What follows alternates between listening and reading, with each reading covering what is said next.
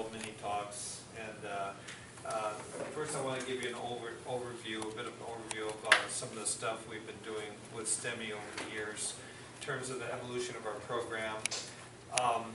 And then Marla has picked out some nice cases that originated from here, so we could talk about individual cases you may have been involved with, and show you the EKGs and the angiogram correlates and the outcomes of those patients. And I also have a little mini course on ECG reading for STEMI that a lot of EMS people have found useful to hear about. So let me get started.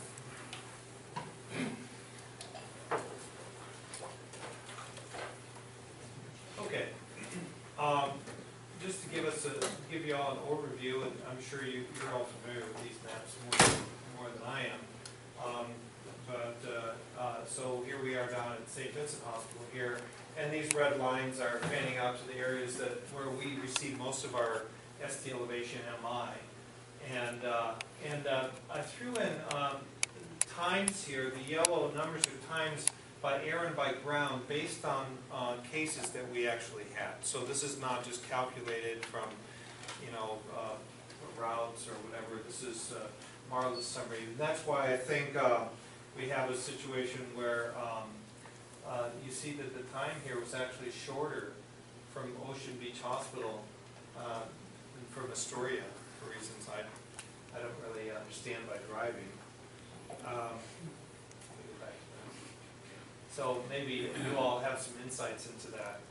So we have Tillamook down here. We get patients from Seaside, Astoria, Quinn Memorial Hospital, Waco, and then up here St. John's we'll get a couple every now and then. Most of these go to OHSU. We get some that where the patients want to come to us, where they have our doctors that have been involved with their care. We get these patients are really in a different these groups are in a little different category. Newburgh, which has really stellar record times in terms of transfer. We virtually eliminated all lytic therapy in Newburgh because from their door to our balloon time has been under 90 minutes, or close to 90 minutes without lytic therapy. And I can still remember talking to them in the beginning phase where they didn't believe that could ever happen. They thought there was no role for primary angioplasty when we first started with them. But generally these areas that are within 30 minutes, they're really primed for primary angioplasty for acute myocardial infarction. Here, Willamette Valley Medical Center in McMinnville, we get a few people from there. We get a few people from Oregon City. Some of these people go to Providence, Portland, and Providence, Milwaukee tends to go to Providence, Portland.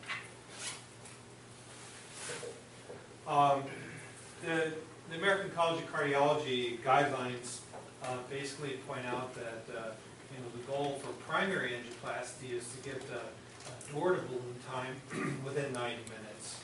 And in patients, STEMI patients that have been to the hospital does not have PCI capability, and PCI would be percutaneous coronary intervention for those who are not familiar with that abbreviation. If they cannot get this 90-minute time, they really they recommended to patients get fibrinolytic therapy and then be transferred.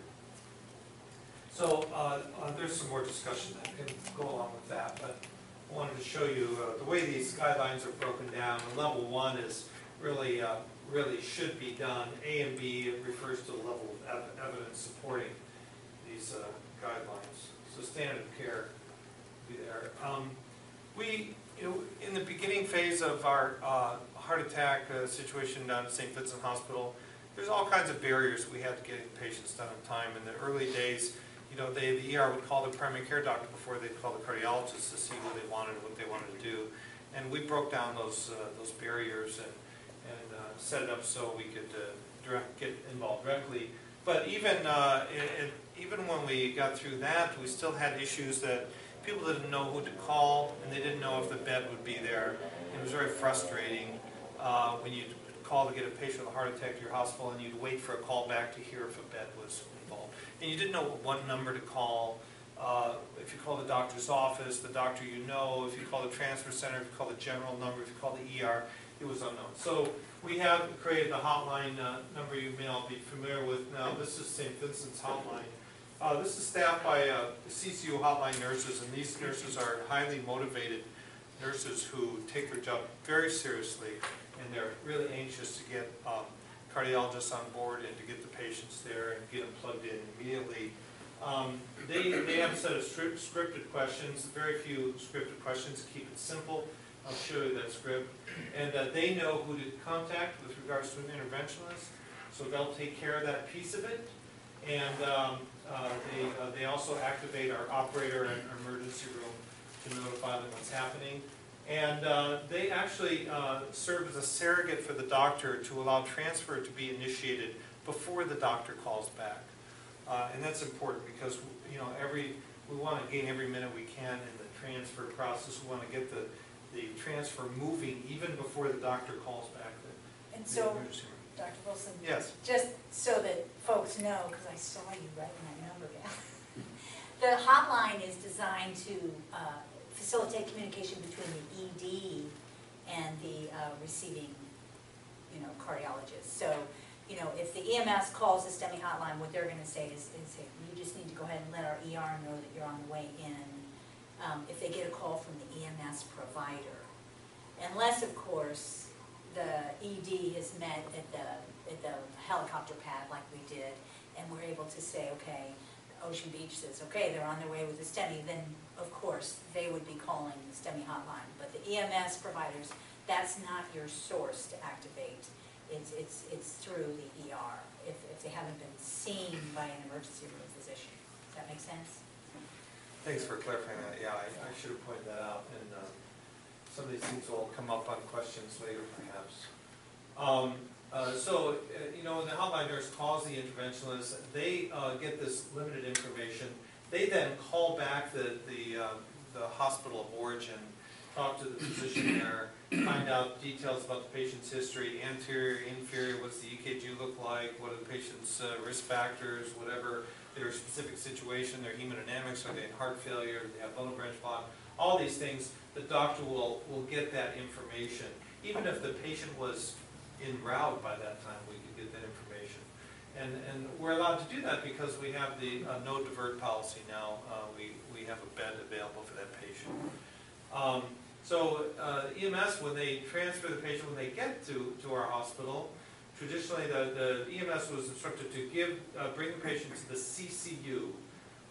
And this is an area of great confusion for a couple of reasons. Some centers take patients directly to the cath lab, including our centers at times.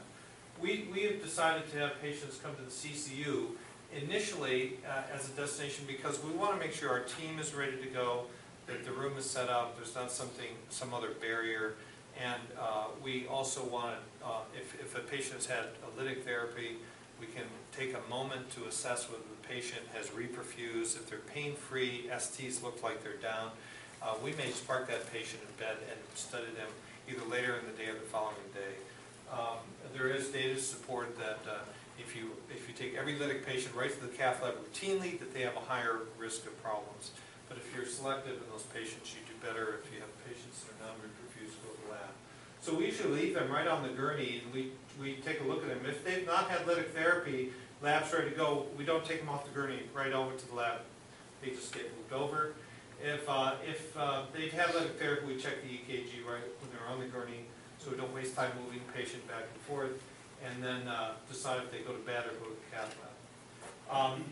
This has become a little bit confusing because at St. Vincent right now we've had some trouble with the location of our CCU. So right now the neonatal intensive care unit is being remodeled. They shut down CCU, so neonatal care goes to CCU. We moved down to the cardiac recovery unit, which is where the post-op heart surgery patients are. And so that's a combined kind of unit. We have another area of our interventional recovery unit that has some CCU designated beds. So it's a little confusing, and I don't want our EMS people to get caught in the trap, and we're really working on trying to have kind of a team escort to help get the patients to the right spot. That depends quite a bit on our ER being notified when you're all close, like when you're 10 or 15 minutes out. If we know we can have an escort waiting there to help take you to the right place that you need to Any questions about that? Our Heartline script is very simple, standardized. People shouldn't get mad at the nurses for asking these questions. These are standard questions. So name, date of birth, where the patient's coming from, the physician in the ER who's kind of in charge, and a number to call back so they can tell the doctor to call. We put this in a while ago, Kaiser, non-Kaiser, because it may determine a little bit of what we do and who gets the patient when the patient arrives. Or Kaiser used to be part of our hospital in terms of taking, the interventionalists were part of our hospital. They now have, they've moved out, but we still care for Kaiser STEMIs that come to our hospital. We'd like to know if they're coming by air or ground so we can plan to have our team come in. Especially out here, if I call, as soon as I get the call, if I call my team and say, come on in, then they might be waiting an hour and 15 minutes or so.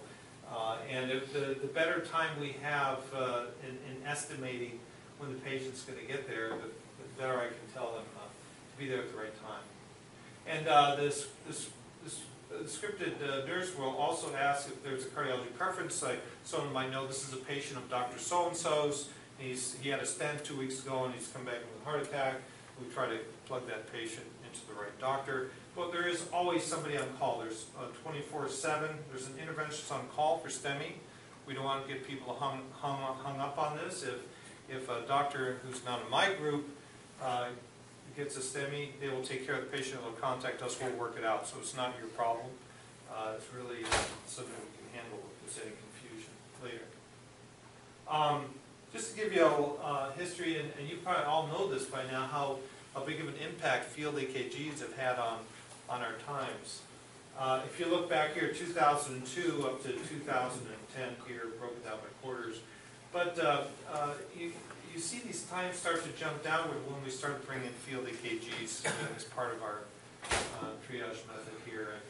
And in 2010, you see that these door-to-balloon times are, for all cases, are quite amazingly low, 59, 63 minutes, and very competitive with some of the best centers in the In 2010, the final was 58.